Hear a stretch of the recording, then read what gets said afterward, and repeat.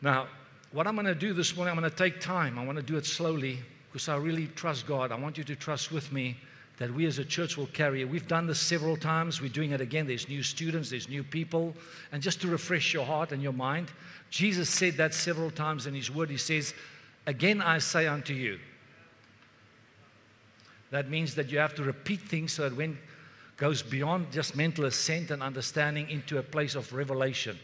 And we need to walk in the revelation of that. Now, I want to talk to you a little bit about the kingdom. There are 2 kingdoms, or there are 4 kingdoms in this world. Daniel prophesied it and declared it. He speaks about the kingdoms of this world. If you remember when Jesus was tempted by Satan, he said to him, if you bow down and worship me, I will give you the kingdoms of the world. I'm going to talk about that sometime, but just to inform you, there's the kingdoms of the world. Then there's the kingdom of Satan, where he rules and reigns. Then there's the kingdom of men. Jesus speaks in another word. He says in Daniel, he speaks about the kingdoms of men. It's the spheres of society where people are influential. Science and agriculture and education, the kingdoms of men. And then there's the kingdom of God. And so Jesus came when he entered this world. He said, I came to bring a kingdom, my kingdom. And the word kingdom is a very interesting word. It's also very interesting to see how Jesus unpacked it and showed it to His disciples so that they had a clear understanding, or had to have a clear understanding so that they could live out of a place of conviction. It's very important that we understand it, because when we don't, as I said, we live secular Christianity. And you'll get this just now. So the word kingdom is an interesting word.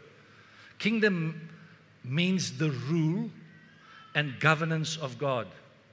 Now, just when we say that, people get uncomfortable because our point of reference or our thought patterns or the way that we think about it is to compare it exactly or immediately with the world system.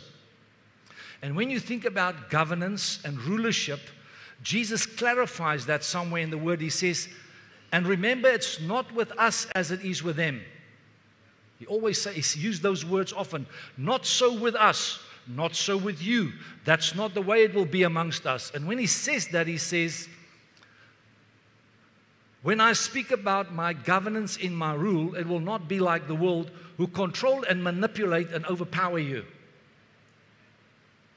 That's a big statement. Because you see, when we speak about the kingdom and the rule and the governance of God, one of the things that people think is, well, I'm moving from the kingdom of darkness. That's what the Bible says in Colossians 1:13. It says He translated us out of the kingdom of darkness into the kingdom of light. So God brings us into a kingdom of light, and we somehow think, well, I get saved because I don't want to live in sin, and I don't want to go to hell, and all the things that we think. I want to give my life to Jesus, and then I'm translated from the kingdom of darkness into the kingdom of light. And here I just I'm now saved because I'm in another kingdom, and here I just live to the best of my ability, and whenever I make a mistake, God will sort me out because He will rule and govern me, and that's not the way God rules and reigns and governs. God is saying to you and me today, He says there's a kingdom that works in a certain way. Now, it's important. Sometimes we repeat these words, but you and I have to ask God to give us revelation and insight, because the understanding of it brings freedom and liberty and the way that we live. So the world system has got a certain set of rules and regulations and the way that they do life, eye for an eye. Wrong scales, mistreatment of people, authority and how they see authority structures, how people seek positions and to govern and lord it over other people. He said, it will not be so in my kingdom. So with a set of rules and regulations, so when God says, when you come out of the kingdom of darkness and you come into the kingdom of light, you come into a kingdom that operates totally different. So you've been invited out of that kingdom, or brought out of that kingdom into this kingdom, and invite, listen carefully now, to get to know and learn the principles, the promises, the values, and the ways of this kingdom. If you go and read Psalms 119, it speaks about principles, laws, ways,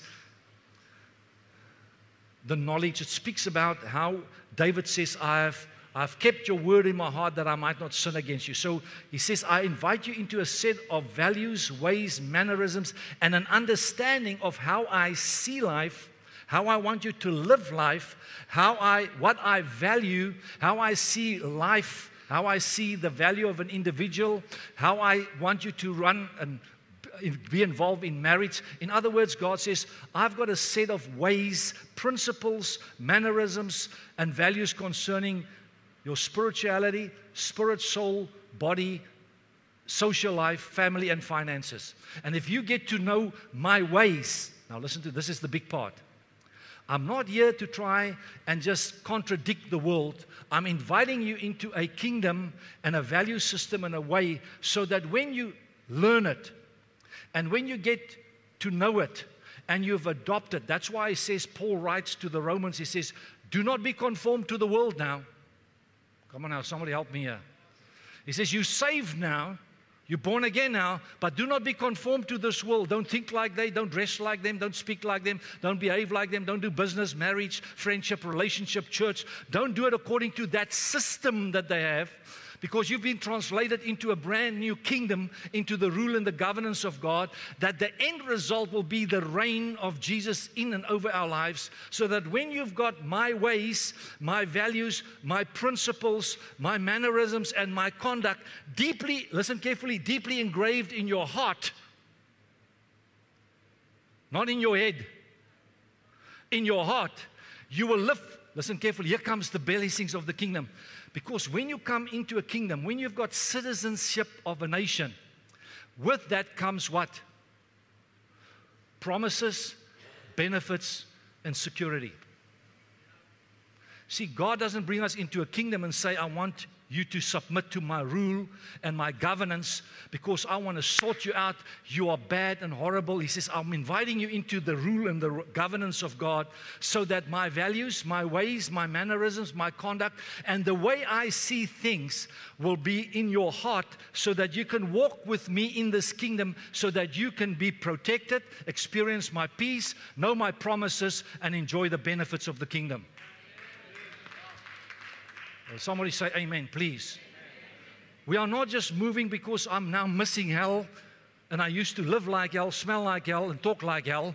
And now on this side, at least I'm free of hell, but nothing has really changed. He says, renew your heart, renew your mind rather, and adopt the way so that you, not just so that you can sound religious, not just so that you can say things different, but that you have a set of values, ways, conducts, and behavior in you, and understand the way I look at life, the way I look at individuals, how I see stuff, how I see marriage, how I see relationships, how I look at finances. And when you've adopted this, you can live in the benefit, the promises, the freedom, and the peace of that.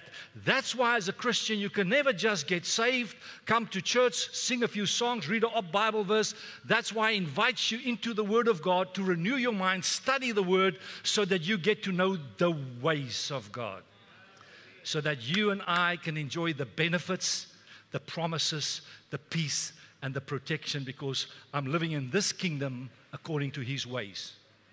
Come on, church. When Jesus came, He said, listen, He comes into a situation where the Roman Empire is ruling.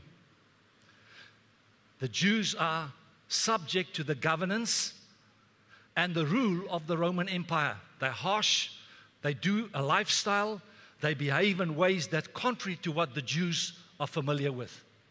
They're merely surviving in the situation, and Jesus is arriving. There are scriptures in Matthew 4, Luke 10, Luke 17, where John the Baptist begins to preach and he begins to declare.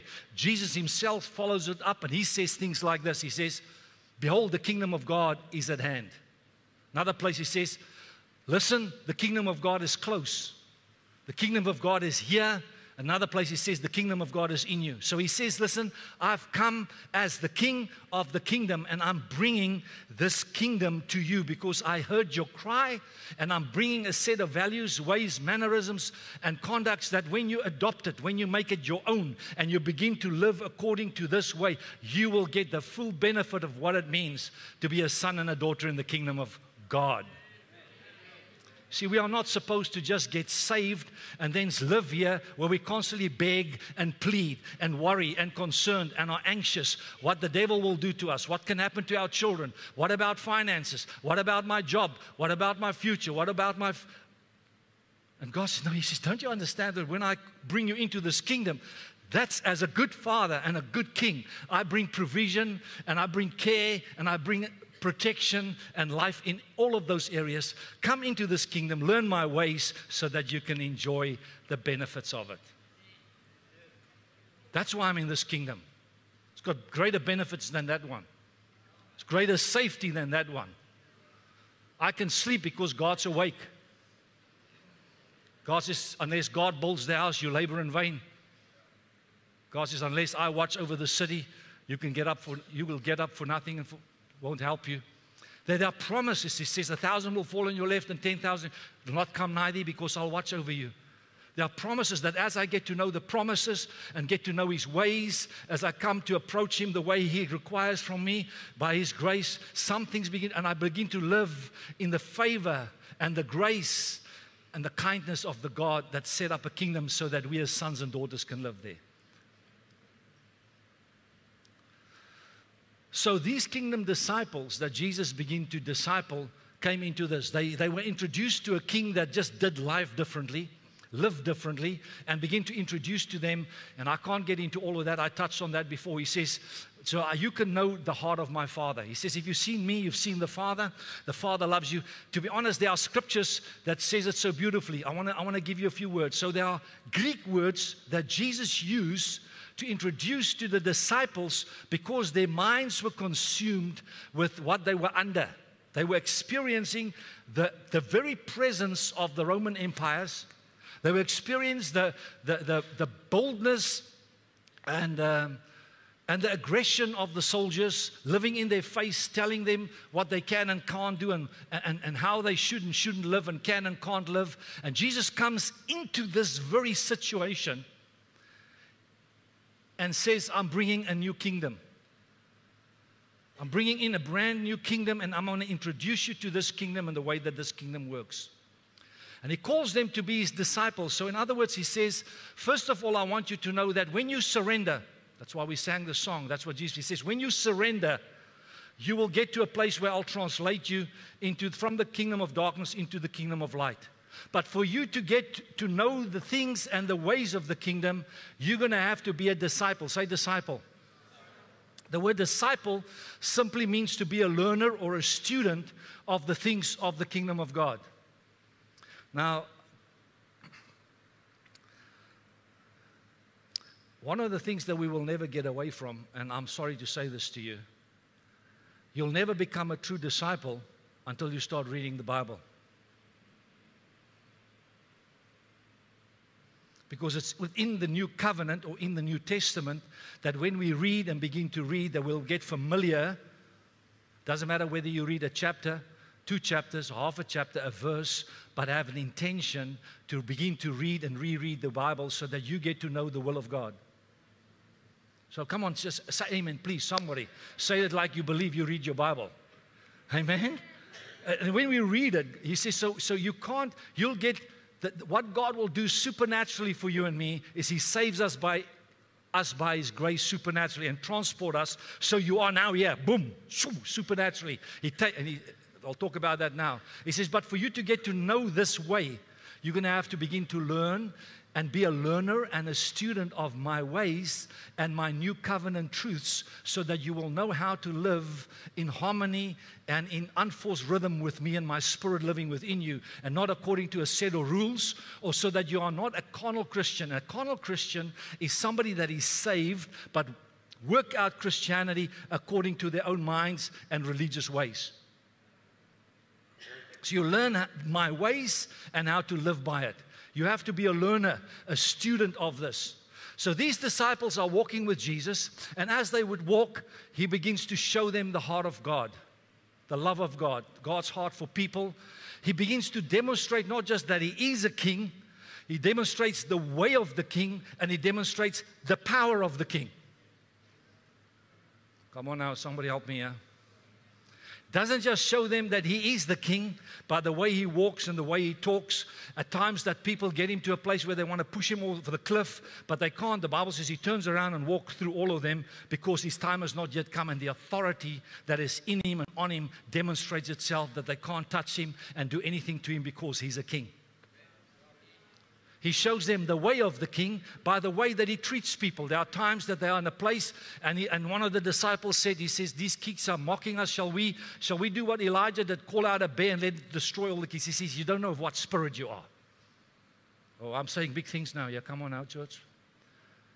He says, you don't know of what spirit you are. He says, because the kingdom that I'm bringing and the rulership that I'm bringing is not the one of this world that just want to take people out and get equal and get revenge. He says, there's a different spirit.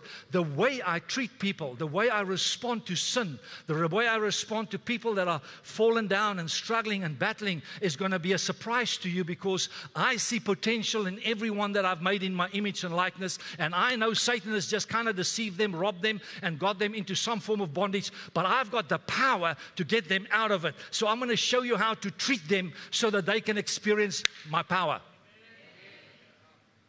So at places he does that. He puts his hand on a man that's got leprosy, and they say, you shouldn't touch him because leprosy will come onto you. He says, no, when I touch somebody, healing will come onto them. Another place, there's a demon guy manifesting, throwing him on the ground and into the fire, and he grabs hold of that young man, casts the demon out, speaks to it, and it leaves immediately, and he's in his right mind and stand up there, and they say, what kind of this is thing? He says, you have seen the kingdom of God demonstrated to you. Did you get that? Can you imagine how confident and secure you must feel hanging around Jesus when he walks demonstrating his kingship, communicating and beginning to show you another way of living and another way of seeing things? Do you think, wow, I've never seen it like that? I kind of thought I need to punch the guy. I thought I need him, give him 1,000 words. He says, no, I'm going to show you a new way of doing this. And then as they begin to adopt that new way, then he speaks into that situation, and power of God demonstrates itself. Somebody gets healed, somebody gets delivered, somebody changes the way they feel comfortable with him somehow, not because he compromised the truth, but because they feel that he's got the answer to their problem. Jesus begins to teach them, and they hang with him, and they're excited about it. And at times they get overconfident, and at other times they get uncertain. And he comes back from the mountain. They said, Lord, we tried our best to get this demon out. We couldn't. I don't know what we're doing. He said, it's because you're full of unbelief. He says, you're not really believing. You're looking at the manifestation, and you're looking at the noise that the thing makes. You listen to all the growling and all the noises they make. Don't listen to what they're saying, and don't listen. He says to Jeremiah at another place, he says, Jeremiah, I'm going to send you out to preach my word. Don't look at the people's faces. That's a scripture I discovered in my early preaching career. Helped me a lot. Not this lot, they friendly, it's more, not this lot. But I've learned over the years that sometimes you have to know that you've got a word from God, and that he can handle what he sees. So because he bolts into them, he says, I want you to know, don't be moved by what you see, so that it puts within you a doubt and an unbelief, and causing you to question whether God is really able to do the impossible. These guys are walking with Jesus. And he's walking, and at one stage he gets to a place, in Matthew, he says to them, he says, there's going to be a time that I leave, and when I leave, it's going to be to your advantage, because everything that I've taught you, you will know. To be honest, he prays that prayer in John 17. He says, Father, the ones that you've given me, I've not lost one of them. In all the highs and the lows and all the challenges, somehow by me revealing myself to them so that they know the heart of the Father and the kingdom that I'm from. Somehow as I teach them ways that doesn't always make sense, but come on, keep on working. And every time I speak into a situation which they think is impossible, some devil bows its knee, some sickness runs out, and some situation changes. He says, even when the banks are closed, we'll find money in a fish's mouth. Come on now. He says, I think they're getting it. He says, guys, there's going to be a time that I leave, and when I leave, it's going to be to your benefit because the Spirit of God's going to come and live within you. He says, and then what we're going to do, he says, we're going to communicate this kingdom. Now, the disciples get a surprise. As you know, Jesus dies on the cross. They get all panicky and anxious again about all the stuff that they've learned, and Jesus was with them. And now something needs to happen. Now, let me just back up a little bit before I get there. There are two words that Jesus adopted out of the Greek language. The one is apostles, and the other one is ecclesia. I'm going to talk about that now. So these two words are important words. They talk about the kingdom, and they talk about the carriers or the vehicle of the kingdom. The word basileia is the Greek word for kingdom, which means the rule of God. In other words, God says, my basileia, I will bring my kingdom rule onto this earth. I see you've been suppressed, oppressed. Now, listen to me. Let me just say this important thing this morning too. The kingdom of God, we're not so concerned about the kingdom of God coming on the natural world. Because the natural world are already subject and submitted to the voice of God. Whenever God speaks to nature, it yields and submits to Him. The kingdom of God, when it comes, that's why He speaks and He says it's come, it's near, it's in you. And the demonstration of the kingdom and the outworking of the kingdom comes in a great way through the kingdom of God coming in us.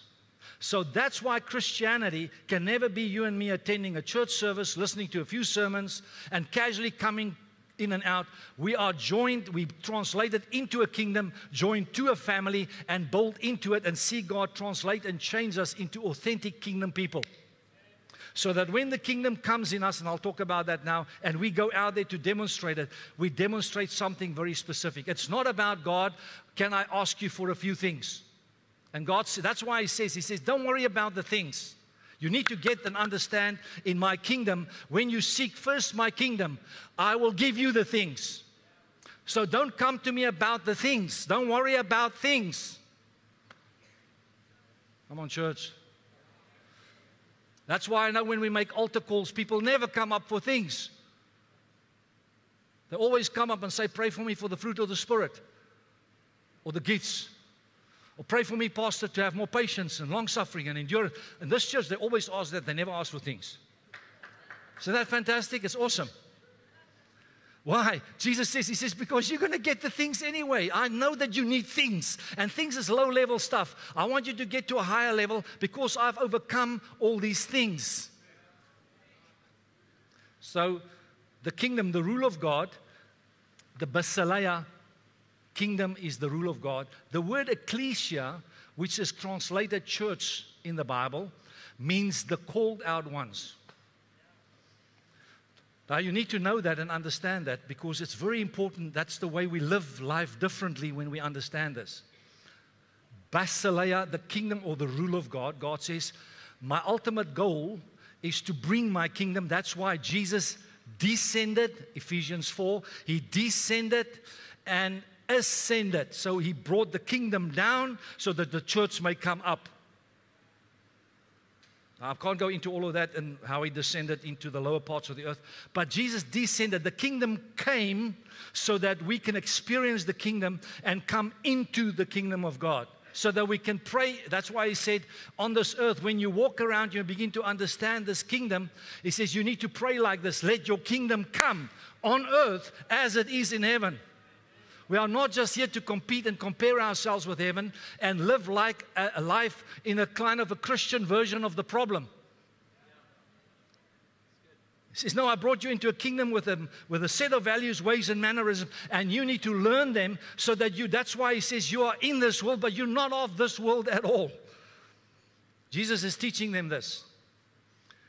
Basileia is the divine, ecclesia is the human. It's this vehicle that God says, I'm going to get ready on the earth. So all along, Jesus teaches the disciples, bear with me a little bit this morning, church, please. As I came to bring my kingdom. This kingdom is very focused. It's got a set of ways. Listen, I will keep on saying it because I want you to get it. I want you to ask yourself the question, am I familiar with the ways, the values, the principles, and the conducts of God so that I don't live here with a mindset of how I think it should be, how I think God wants to do things, and then end up in a place where you are begging and pleading from God all the time because you live in a space of, you're saved, but anxiety and with all kinds of attacks on your mind because you're not living in the abundant life that He produces within His kingdom rule and reign. The benefits, the promises, the peace, the protection that comes when you live with a passport in a nation. Come on now. So now, these disciples are looking at these Romans. They are conquering nation after nation, a nation after nation. They realize that when they conquer a nation, to subdue them to themselves is one thing. To get them to a place where they live a lifestyle, where they take on their ways, their mannerisms, and do things the way they want to do it, takes a massive input from those people in key positions and situations. In other words, they can conquer a nation and have them under their authority, but still have people live life the way they used to live in their old ways, according to their old nation and culture. So if they want to change a nation and really have the full benefit of what they conquered, they realize they're going to have to not just conquer them with their armies, you listening to me? But leave behind people that will influence them in the different spheres of society. In other words, they would conquer a nation, and then they will take with them a teacher so that they begin to teach the children the Roman ways. They begin to take an agriculture, a farmer with, they will teach them the way that they would farm. And not too long after they've been there, the people begin to use certain ways. Have you ever had a child that lived overseas for a while, and then they come back with a little bit of an accent and some words you've never heard before, apart from the curse or swear words? I'm not talking about those. But just what they call things that we don't call the same thing. Because there's a language and a way of doing things. There's a culture that goes with a nation. And so as they live there, they begin to influence people in every sphere of society to begin to not just live under their rule, but to begin to do things their way. The people that they called out, the Roman Empire, was called the ecclesia. Did you hear that? The ecclesia. They were people that were called out. So when the Roman Empire conquered with his armies a nation, he would sit in his seat of authority and say, I'm looking for people that are prepared to go to another nation. And when I send you, I want you to go on behalf of us, not just as a representative of the Roman Empire. I want you to go with a set of values, ways, mannerisms, and behaviors so that you influence the school kids, the science, business, every sphere of society, not just with how to do business, but our way of doing business, so that when we come back here 10 years later, these people look like the Romans. Hello, church. The people that they called out were the ecclesia. And so these people would stand up, put their hands up. They would get an assignment with a letter and a stamp on it. And they would go. The people that they would send then, they called them the apostolos. The sent ones. Are you listening? Listen carefully. He called them the apostolos. People that were sent. They were called out. Now listen to me carefully, church. I want you. This is such a significant time for us as a church. It's so important for us because God's doing something on the earth and He wants us to get this. I really believe that with all my heart. So you have to think and listen with me a little bit this morning. In other words, when He calls them out and say, we have now conquered that kingdom with our kingdom, what I'm now looking, I'm calling people out. I'm ecclesia. I'm calling an ecclesia, a people that are prepared to stand up and say, I'm prepared to go. And when you go, you will go with a letter of approval, a letter of authority, and a stamp from the authorities of Rome, that I am sending you and you come in my name and authority, but it should be people that represent and reflect us accurately. It's not people who didn't make it in the city, who didn't make it in this world, who didn't make it in their business, who didn't make it somewhere and now looking for some kind of a new beginning. Are you listening? I'm calling people that are already successful, people that have had their minds renewed, that have adopted a set of ways and mannerisms and conduct and understand the Roman values and principles, so that when you put your hand up, you are somebody that has so been renewed in your mind concerning who we are and what we're about, so that we can send you into that situation so that you don't get confused with the already systems just trying to merely survive and make it.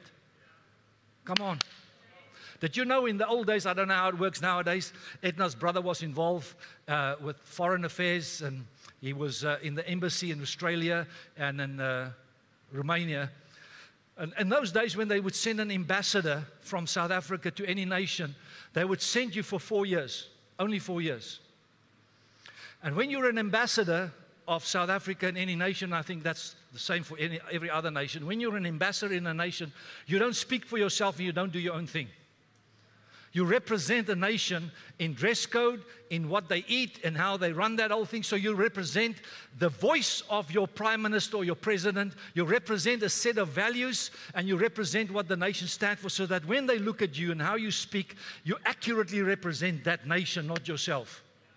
After 4 years, they'll take you out and bring you back in case you have been so touched and affected by the existing culture that you would get confused and kind of wear out a bit. So they bring you back and refresh you and send you to another nation. So when they call them out, they say this to them: you are called out, you are in this kingdom of us, we call you out, we now sent you, and you are an accurate representation of all of this. Now here's where it gets excited. Now Jesus calls the disciples. I'm almost done. Hallelujah. Calls his disciples, and he sits in the room. And they sit in a circle like this, and he says, guys, been with you for 3 years now. Been hanging with you. I remember I told you that I'm come to bring a kingdom. The kingdom is here. You've seen it. I'm the king. He says to Peter, who do you say that I am? He says, others say this, others say, but you, I know you're the Christ. You're the anointed one sent by God to do this thing. I know who you are. He says, you're right, Father showed it to you. He says, and you demonstrated to us another way, how to surrender our lives and live a way that's different from the way to the world. And you've demonstrated that in your name, there's authority. That's why he says, you can ask anything in my name, Father will do it for you. And if Jesus wanted to do it right, according to the Hebrew law, he should have called the disciples priests, rabbis, shepherds, or disciples, but he called them apostles.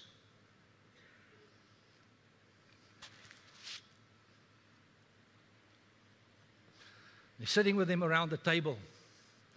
He says, hey boys, you know what we're going to do? He says, they are doing this thing that Pastor Louis preached on this morning. They get people from this kingdom into that kingdom. Then they call people out. They call them the ecclesia, called out from the emperor's throne and authority. They call them, say, yeah, you qualify, you've got the whole deal, you understand who we are. And then they apostolize them, they send them. And they call them apostles.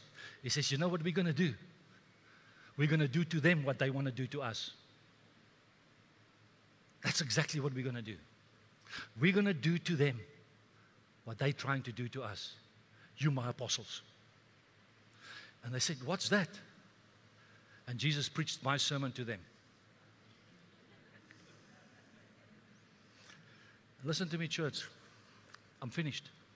I'm going to just pull that together with one sentence or two sentences.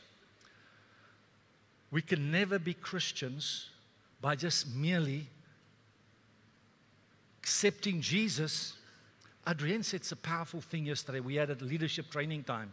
We spoke about relationships and mentoring and connecting with one another. And she said an important thing. And she said this. She said, before I was a Christian, or maybe she was a Christian, I don't know, Adrienne, I don't know whether you were or not. She said, I had friends good friends, great friends. We had wonderful friendships, relationships, authentic relationships. We kind of be real with one another and open and honest, except for one thing. Jesus was not in the thing, so all the opinions and whatever people think or didn't think didn't matter, and it never challenged me to change. Until I came into a mentoring situation in the kingdom of God where we had the same kind of relationship with a difference. We were all in the same kingdom, knowing that we are not here not just to be saved, but to be transformed and translated into the image of Christ.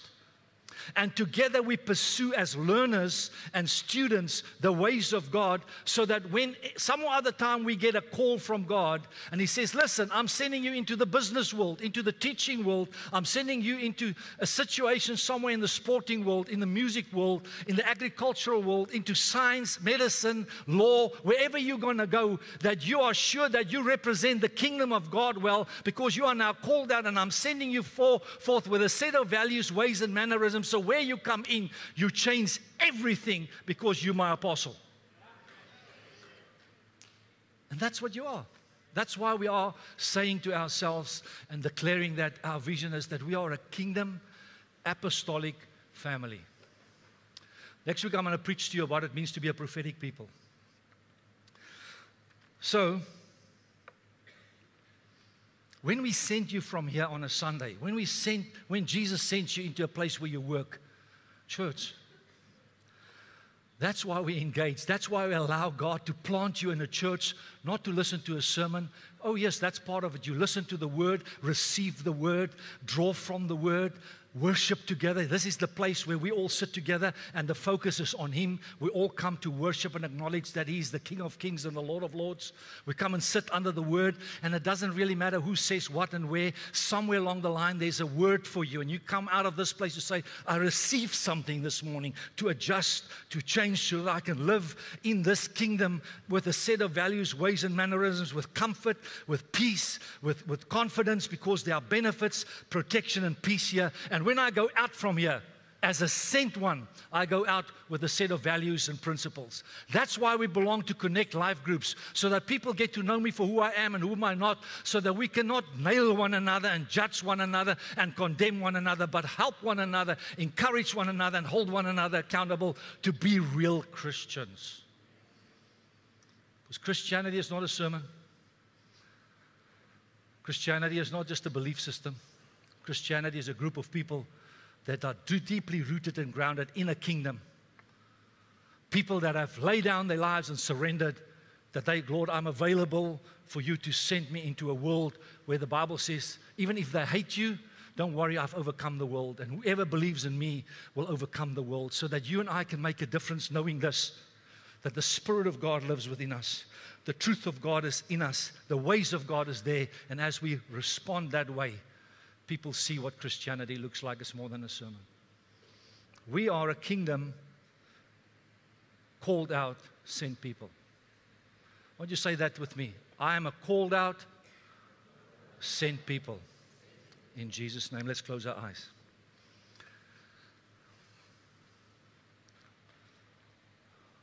Jesus in John 3 says this. He says, you will never understand what I'm talking about and how this works unless you get born again. John 3 and 5, he says, unless you get born again, you'll never see the kingdom of God. Unless you're born of water and the Spirit, you'll never enter the kingdom of God. In Ezekiel 36:26, he says this, when you come to me, I will take out your heart of stone and I will give you a brand new spirit and a brand new heart. The kingdom of God doesn't come with a set of rules and regulations. It doesn't come merely because we have head knowledge about what should. It comes by a brand new spirit, somebody that carries a heart that is renewed and changed by the King for His kingdom. So we don't just live under the authority of the King, we live with the ways of the King. And I believe somehow that God wants to bring us into a new understanding and a revelation, because there are people coming our way that's not going to look like us, talk like us, behave like us. And then we need to make sure that we can give them more than a sermon, because we've sent by God with a set of ways and values that will deeply touch and move them.